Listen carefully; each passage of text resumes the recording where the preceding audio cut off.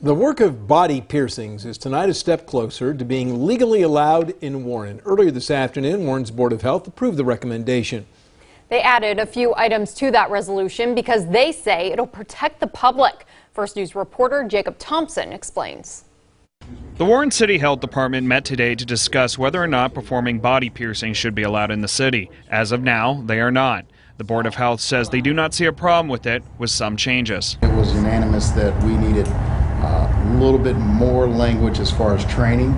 Right now, tattoo artists and piercers already have to go through training mandated by the Occupational Safety and Health Administration, or OSHA, but the city wanted more training for their resolution. Maybe we want to add some continuing education requirements to protect the public. Back in 2001, the ordinance was passed that no person shall operate a business within the city that offers body piercing services. The only exceptions are for medical purposes or when using an ear piercing gun.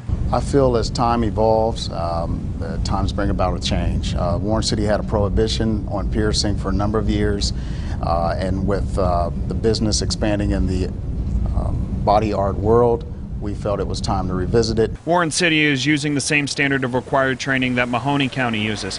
If the resolution changes, this could open up the door for new businesses and an economic impact. I don't know if it's going to be an overwhelming impact, but there's tax base there. You know, individuals that work in the city pay taxes.